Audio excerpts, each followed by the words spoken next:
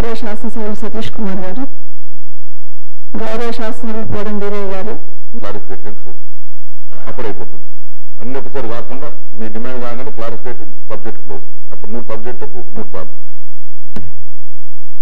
సార్లు రూపుదిద్దుకుంటుంది. అధ్యక్ష, నాణ్యమైన విద్య అందరికీ అందినప్పుడే మానవ వనరులు అభివృద్ధి చెందుతాయని గౌరవ ముఖ్యమంత్రి గారు చంద్రశేఖరరావు గారు భావిస్తూ వినూత్నమైన మార్పులు తీసుకొచ్చే ప్రయత్నం చేస్తున్నారు. అధ్యక్ష, తెలంగాణ రాష్ట్రం ఏర్పడిన తర్వాత రాష్ట్రంలో ప్రభుత్వం విద్యారంగాన్ని పటిష్టం చేయాలని, ప్రభుత్వ విద్యా వ్యవస్థపై గుణాత్మక మార్పును సాధించిందనేది మీ దృష్టి తీసుకొస్తున్నాను. అధ్యక్ష, విద్యాశాఖ పరిధిలో స్కూల్స్ తో పాటు ప్రభుత్వ పాఠశాలల్లో కస్తూర్బా గాంధీ బాలికల విద్యా సంస్థలు, మోడల్ స్కూల్స్, గురుకుల పాఠశాలలు మొత్తం 26,787 ఉండగా ఇందులో 23,47,524 మంది విద్యార్థులు చదువుతున్నారు. అధ్యక్ష, ఇదే విధంగా వివిధ సంక్షేమ శాఖల్లో కూడా నడుస్తున్న రెసిడెన్షియల్ పాఠశాలలో కూడా అది విద్య మీద పెడుతున్న ఇన్వెస్ట్మెంట్ అని ఖర్చు అని ఒకసారి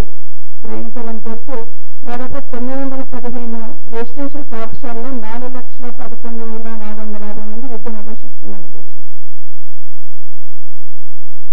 అధ్యక్ష, దేశంలో ఎక్కలేని విధంగా అధ్యక్ష బడుగు బలహీన వర్గాల బిడ్డలందరి కోసం షెడ్యూల్ కులాలు, షెడ్యూల్ తెగలు, మైనార్టీలకు, ఇతర వర్గాల వారికి అధ్యక్ష నాణ్యమైన విద్యను అందించాలని ఇంగ్లీష్ మీడియంలో రెసిడెన్షియల్ పాఠశాలలు ఏర్పాటు చేసిన కనుక ఖచ్చితంగా గౌరవ ముఖ్యమంత్రి కేసీఆర్ గారి అధ్యక్ష రాష్ట్రంలో గురుకులాల విద్యా సంస్థలు ప్రత్యేక స్థానాన్ని సంతరించుకున్నాయి.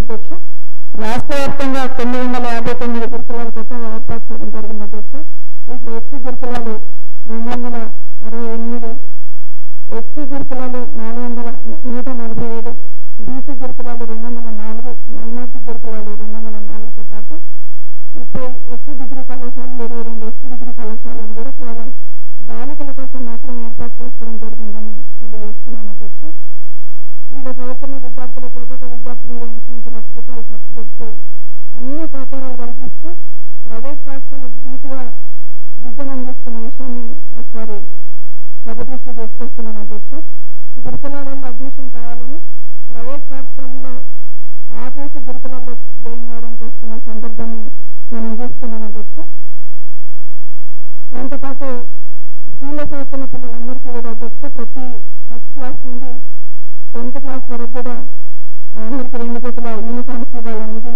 ప్రభుత్వం తీసుకున్న నిర్ణయంలో భాగంగా అధ్యక్ష ఇంటర్మీడియట్ లో చదువుతున్న పిల్లలకు కూడా రెసిడెన్సీ కస్తూర్బా దాంట్లో కావచ్చు, రెసిడెన్సీ స్కూల్స్లో కావచ్చు, మోడల్ స్కూల్స్లో, ఇంటర్మీడియట్ స్కూల్లో ఉన్న పిల్లలకు కూడా, కాలేజీలో ఉన్న పిల్లలకు కూడా డ్రెస్లు ఇస్తా ఉన్నాం. అధ్యక్ష, 2 డ్రెస్లు దీనిపైన 146,49 లక్షలు ప్రభుత్వం ఖర్చు చేస్తుంది. అధ్యక్ష,